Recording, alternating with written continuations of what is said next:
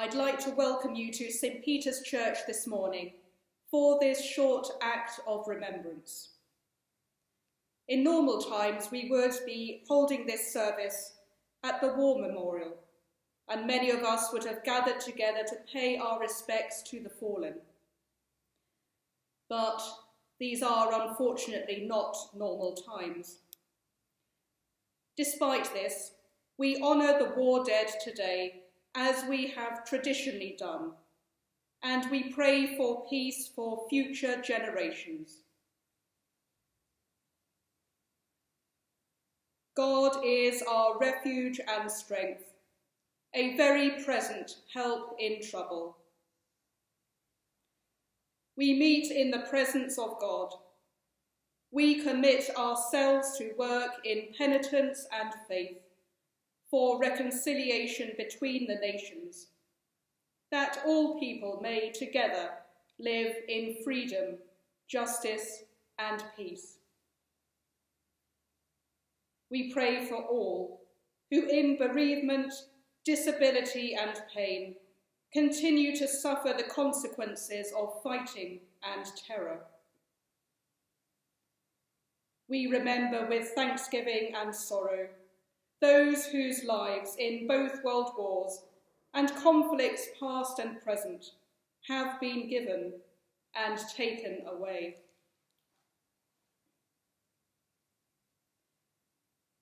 Let us confess to God the sins and shortcomings of the world, its pride, its selfishness, its greed, its evil divisions and hatreds. Let us confess our share in what is wrong and our failure to seek and establish that peace which God wills for his children. Most merciful God, Father of our Lord Jesus Christ, we confess that we have sinned in thought, word, and deed. We have not loved you with our whole heart. We have not loved our neighbours as ourselves. In your mercy, forgive what we have been. Help us to amend what we are, and direct what we shall be, that we may do justly, love mercy, and walk humbly with you, our God. Amen.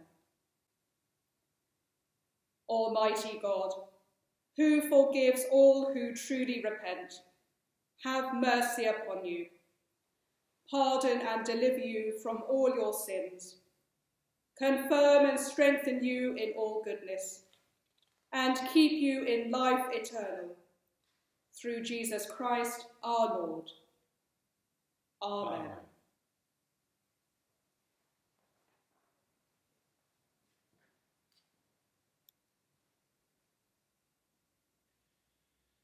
In days to come, the mountain of the Lord's house shall be established as the highest of the mountains, and shall be raised up above the hills. People shall stream to it, and many nations shall come and say, Come, let us go up to the mountain of the Lord, to the house of God of Jacob, that he may teach us his ways, and that we may walk in his paths. For out of Zion shall go forth instruction, and the word of the Lord from Jerusalem. He shall judge between many peoples, and shall arbitrate between strong nations far away. They shall beat their swords into plowshares, and their spears into pruning hooks. Nation shall not lift up sword against nation, neither shall they learn war any more. But they shall all sit under their own vines and under their own fig trees, and no one shall make them afraid. For the mouth of the Lord of hosts has spoken. For all the peoples walk, each in the name of its God, but we will walk in the name of the Lord our God, for ever and ever. Here ends the first lesson.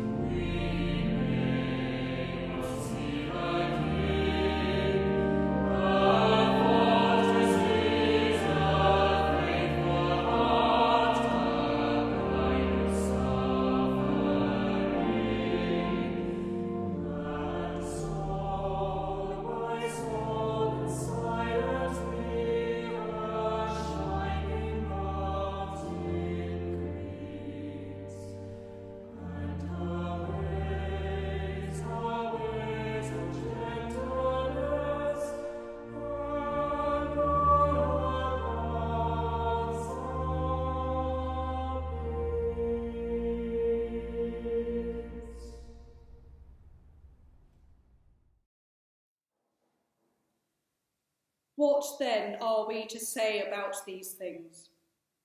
If God is for us, who is against us? He who did not withhold his own Son, but gave him up for all of us, will he not with him also give us everything else? Who will bring any charge against God's elect? It is God who justifies. Who is to condemn? It is Christ Jesus, who died, yes, who was raised, who is at the right hand of God, who indeed intercedes for us. Who will separate us from the love of Christ? Will hardship, or distress, or persecution, or famine, or nakedness, or peril, or sword? As it is written, "For your sake we are being killed all day long. We are accounted as sheep to be slaughtered." No, in all these things we are more than conquerors through him who loved us. For I am convinced that neither death nor life, nor angels, nor rulers, nor things present, nor things to come, nor powers, nor height, nor depth, nor anything else in all creation will be able to separate us from the love of God in Christ Jesus our Lord. Here ends the second lesson.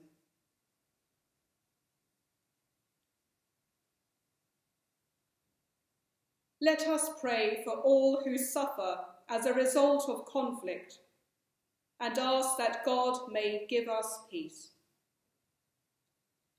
For the servicemen and women who have died in the violence of war, each one remembered by and known to God, may God give peace. God give peace. For those who love them in death as in life, offering the distress of our grief and the sadness of our loss, may God give peace. God give peace. For all members of the armed forces who are in danger this day, remembering family, friends, and all who pray for their safe return, may God give peace. God give peace.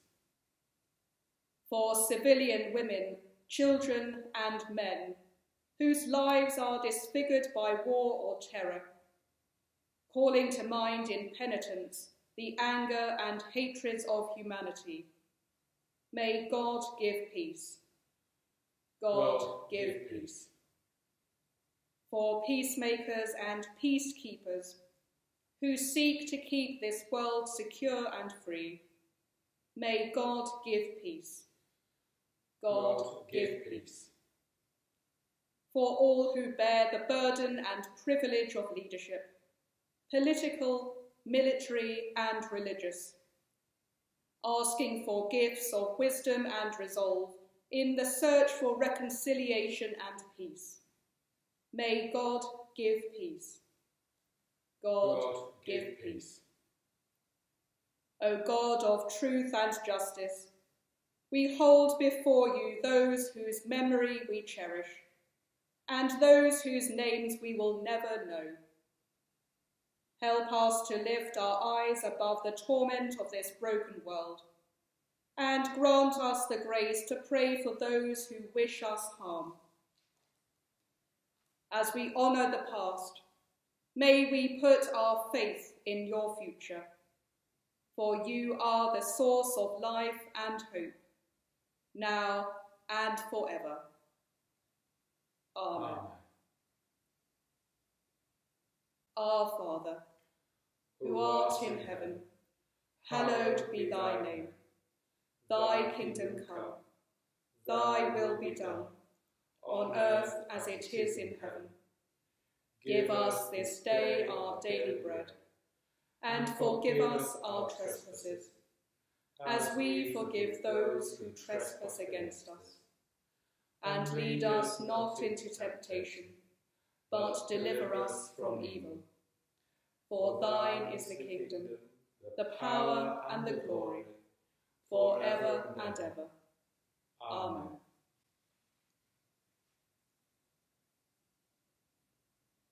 Let us remember before God and commend to his safekeeping those who have died for their country in war, those whom we knew and whose memory we treasure, and all who have lived and died in the service of the peoples of the world. R. J. Banks, J. Empsall, R. Harmon, C. Langfield, J. M. Nussey, G. Robinson, C. W. Stennett, H. Sutton,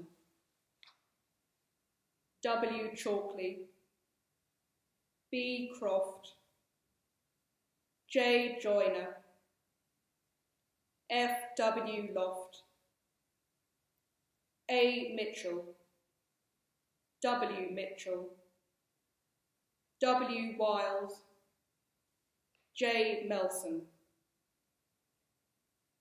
H. Bellin, F. W. Lightowler, J. Margison, H. Osborne, S. Ward, G. Margison, A. Brown, N. Coatsworth. They shall grow, not old as we that are left grow old. Age shall not weary them, nor their years condemn. At the going down of the sun and in the morning, we will remember them. We will remember them.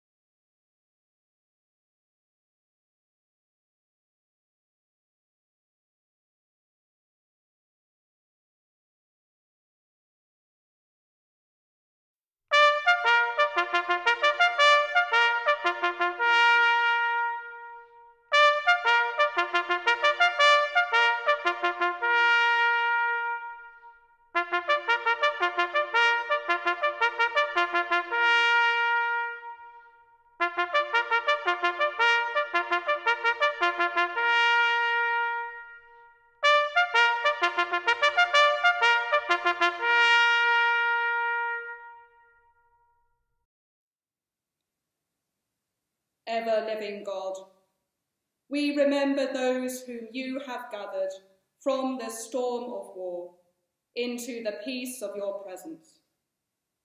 May that same peace calm our fears, bring justice to all peoples, and establish harmony among the nations.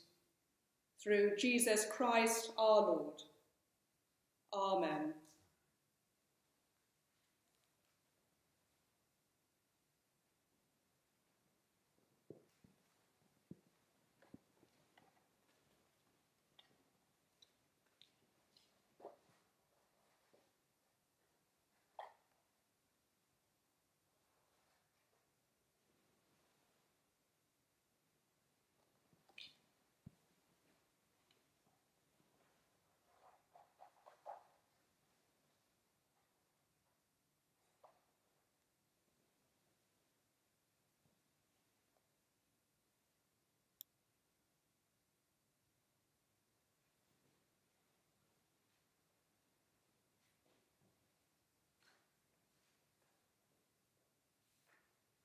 When you go home, tell them of us and say, for your tomorrow we gave our today.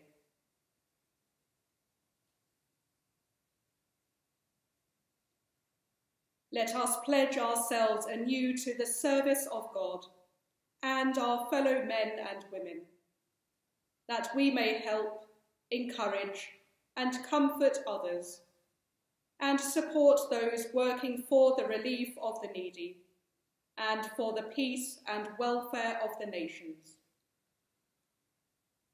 Lord God, our Father, we pledge ourselves to serve you and all humanity in the cause of peace, for the relief of want and suffering, and for the praise of your name. Guide us by your Spirit. Give us wisdom, give us courage, give us hope, and keep us faithful now and always. Amen. Almighty God, stretch forth your mighty arm to strengthen and protect the armed forces. Grant that, meeting danger with courage and all occasions with discipline and loyalty, they may truly serve the cause of justice and peace, to the honour of your holy name, through Jesus Christ our Lord. Amen. Amen. God grant to the living grace, to the departed rest, to the Church, the Queen, the Commonwealth and all people, unity, peace and concord, and to us and all God's servants, life everlasting. And the blessing of God Almighty, the Father, the Son, and the Holy Spirit, be among you and remain with you always. Amen. Amen.